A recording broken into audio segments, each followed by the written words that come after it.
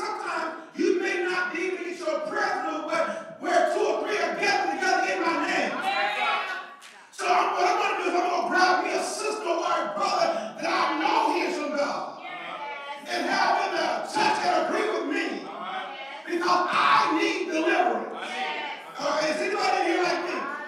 Somebody say, help me, Lord. Come on, neighbor. Don't you be sitting there after you got it all together. You know you need some help. Say, oh, Jesus. Oh, Jesus. Oh, Lord. Come on, try to say, oh, Lord.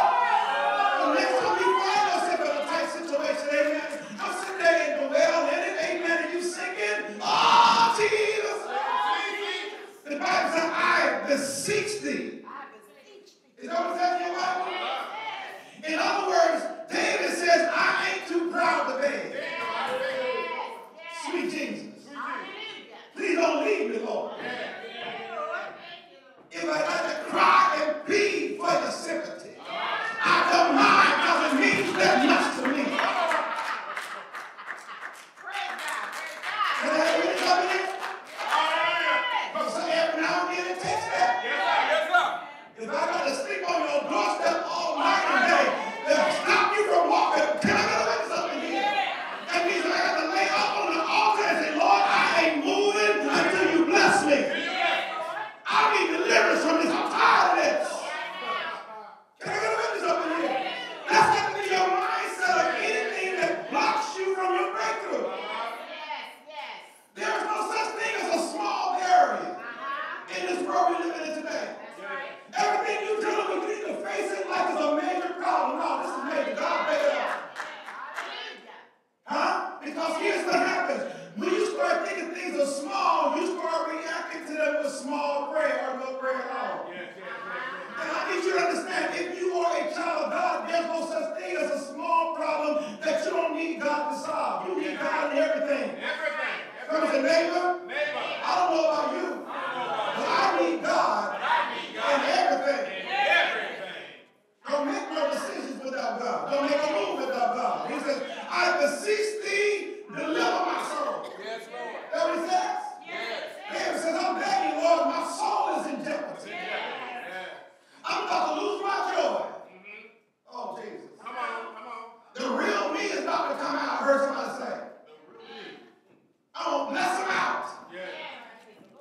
Oh, y'all didn't hear me up here. If that sister just say one more word to me. Just one more word. I'm going to love you. Don't push me because I'm close to the edge. I'm trying not to lose my head. It's like a jumble sometimes to make you wonder how I keep from going like that. Well, that's when the time when you say, Lord, I need you. Lord, I need you right now. And my wife, when she finally got me on the phone, she said, baby, did you see me calling? I said, yeah, I saw you, but I was busy. But did you see me calling again? Yes, I saw you call me again. But did you see me calling? Yes, baby. I needed you then. I needed an answer. The doctor was asking me a question, and I needed your input. Oh, Jesus. Let me tell y'all a secret. God is not like Pastor Noah. When you call on the name of God, there's nothing in this universe more important than answering you right now. He's a right now God. God will never put you on hold, Albert. God does not use caller ID on us. When you call, God stops.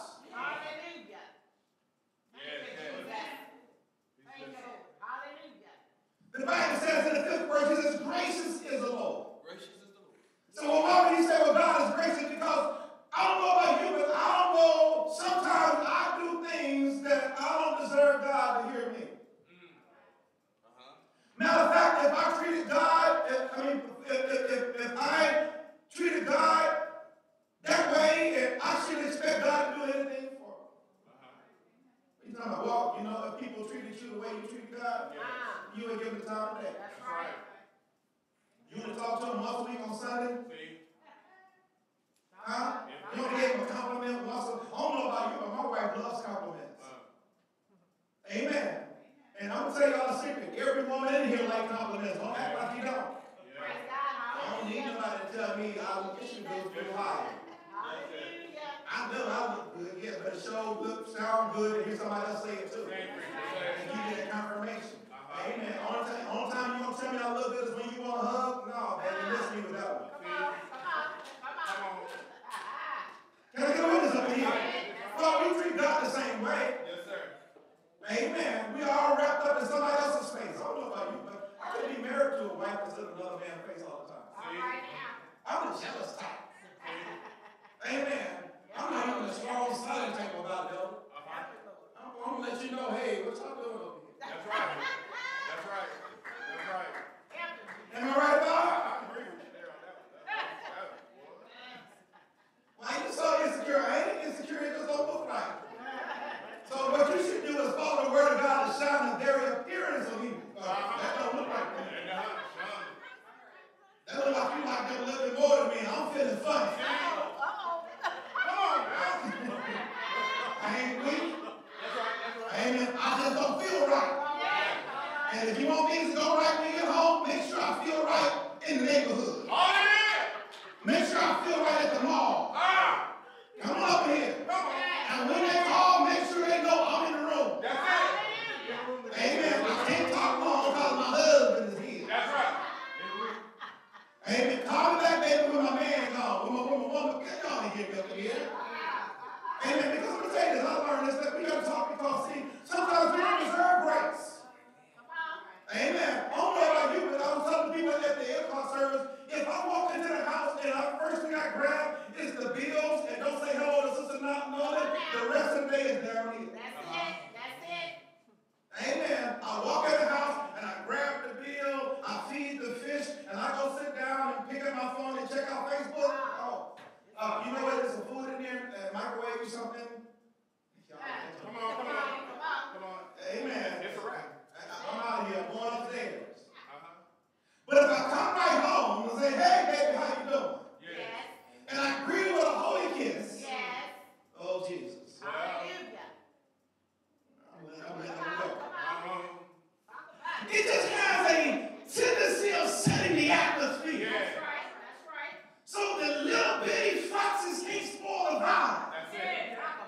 Because see, once you that greeting, you set the atmosphere, and all the other little stuff, let's just roll over that, baby. They ain't gonna get there. Amen. But if you don't set it right, everything is a big problem. Everything. Glory to God. Jesus. Grace is the Lord. Yes, He is. And righteous, our God is merciful. This is David in Revelation. What is Revelation?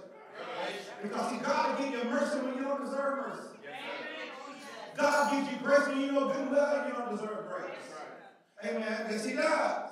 Amen. I cried and He delivered me. This is the message. And see, some of us need to learn how to cry. Let's go to the next verse because we have a lot of what's called sophisticated. How do you say that word? Sophisticated folk in church today. Colored people have gotten sophisticated. My wife calls them bougie. There's a combination of ghetto and bougie combined. Amen. They have more money in their mind than they do in their bank account. Oh, it's quiet in here.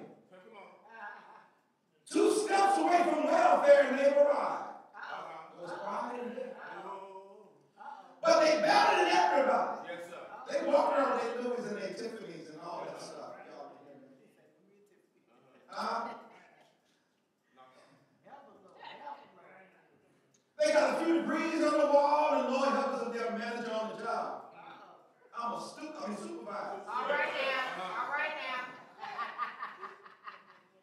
Amen. I have my direct reports, and then I have people that I write my PMDs for, and oh Lord, I'm in charge. Yeah. Amen. I'm running things. You ain't running nothing but your mouth. That's right. There you go. I remember back at the Sanctified Church when we were so sophisticated. That's right. Amen. When they say jump, you just jump. That's it. You was on the altar, they say praise him, you praise him. You was on the altar, they say thank you, Jesus. You just said thank you, Jesus. That's right. Yeah. You just step back and say, I don't think it takes all that. Or why you still don't have the Holy Ghost. Hallelujah. Amen. That's it. They have the Holy Ghost, you know.